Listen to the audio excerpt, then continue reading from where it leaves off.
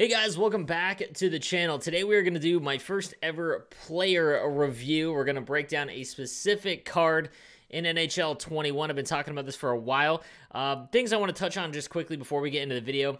I think when it comes to doing card reviews or player reviews for NHL, it is far more difficult than any other sports video game. I'll use MLB for an example because MLB content is something I will be making quite a bit of come the launch of the show. You get 4 moments at least of, one-on-one with that player to showcase that hitter, that hitter's ability at the plate. And then you can do a lot of stuff with that, and then his base running, all that. It's very one-on-one, where in the NHL and in hockey specifically, you get a specific shift. You might be, hung in your defensive zone and not be able to really highlight that player because you have to switch off and whatnot. So it's very difficult, in my opinion, to do player reviews, and I thought about different ways to actually do it. But nonetheless, I'm going to break it down in a few different ways. I'm going to break it down into offensive creativity and the ability to create time and space with deking. I'm going to break it down to skating, so speed essentially, and how he feels in terms of his build. And then defensively as well. Is he able to bump people off the puck? Is he, kind of a force with his stick check? And then finally on offense, is he able to just pick corners? Does his shot feel as powerful as his stats indicate? So today's video, we are going to break down the 98 Jarome Iginla. I got a lot of questions as to why I chose Jarome Iginla. Really not that difficult to understand. He is one of my favorite players. Taves, on paper, is the card to go after, but it's so minimal in terms of his, the things that are better on him than Iginla, so I went with one of my favorite players of all time. So let's get into the player review. Let me know what you think in the comments section down below. All right, guys, here we go. So the first thing I want to talk about is, first of all, lineup placements. If you get Jarome Iginla, there's a couple things that you can do. Obviously, you can put him at center, or you can put him on wing. I'm not going to lie. I did both, and I much rather have him on the wing. You'll see my stats here. I only played Division I Rivals and Hut Champs, so any card that hovers around a point per game for me is extremely valuable, in my opinion. Like, it's anyone, because I don't play squad battles really at all, so my stats aren't really inflated. So as you see here, he's got 24 points in 26 games, and these are all the synergies I've got on him. A lot of these synergies are what you guys are going to have. Gladiator really does nothing for him at all. And then Distributor, in my opinion, is important on this card. It gets his speed to 94.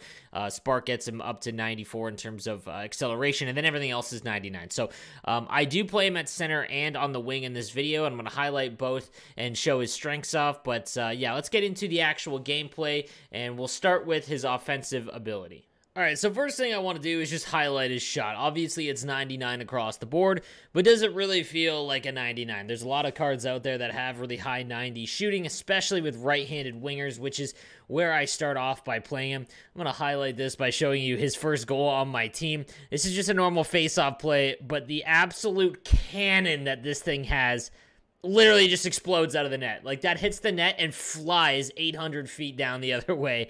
The one-timer on Iginla is absolute money, so that is a huge check mark in my opinion. All right, so he checks that box off with his slap shot. Let's look at his wrist shot now. Now, there's a few ways to test out a wrist shot in this game. There's one off the rush as well that you can kind of test, and I do it right here, and it's against Mike Smith. And the Mike Smith card that I'm facing is only the 85 overall.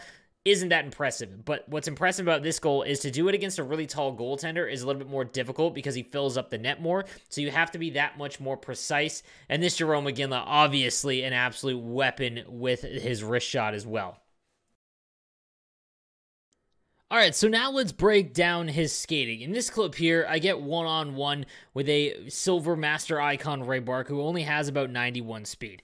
And even though this card only has 91 to begin with, obviously with Distributor it gets a 94, a lot of people have a feeling that it's not going to play very fast because he's not in the high 90s. I just want to kind of put that conversation to bed because in this clip right here, again, as you'll see, as long as you catch the defenseman flat-footed with this card, you can basically straight line down. That's what I do right here. And he's got a quick enough movement on the deking, whatever, to go backhand or forehand backhand, but nothing special on that. But I just want to kind of highlight his speed at the top end. If you're straight lining, you're not really going to have much of an issue with this Jarome Iginla. All right, so his top end speed is pretty good, but honestly, his agility, like L2ing and dekes and things like that, felt a little sluggish. I found that I wasn't able to protect the puck and able to quickly do half spins and whatnot with Jarome Iginla, which is kind of surprising considering he is 99 overall in all of those stats. But yeah, I just didn't find him to be as crisp as some of the other players. Again, I'll use Jack Hughes as an example, where I'm able to just do cuts and whatnot with him very, very quickly.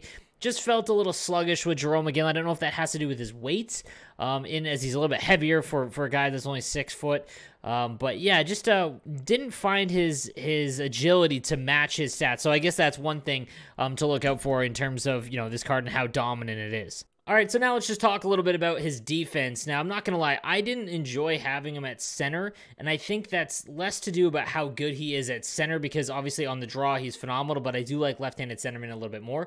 That being said, it's because of Sean Couturier why I don't like him at center as much, because the new Couturier, whether it be the 94, any of them, obviously, that are above 90, they're just so dominant in the middle. I find they're extremely difficult to knock off the puck because he's 6'3". He's more dominant in the defensive zone, able to knock people off the puck in that, that middle slot area.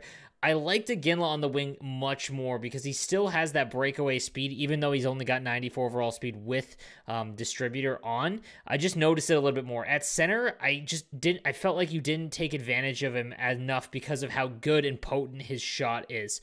So now in the defensive zone, when you have him at wing, those guys just aren't nearly as important. Now, when you're up against a defenseman, I didn't notice that he was able to bump a ton of guys off the puck, even with 99 body checking. It wasn't like, he wasn't able to overpower anyone. It's more because most defensemen, and that's who the wingers are covering in the defensive zone, are like 6'6" monsters like Hedman, and those guys are just not really going to be able to bump off very well. But on the forecheck, however, I found that he was able to, when you have a little bit of speed along the boards, he was very, very dominant in that sense in terms of the forecheck.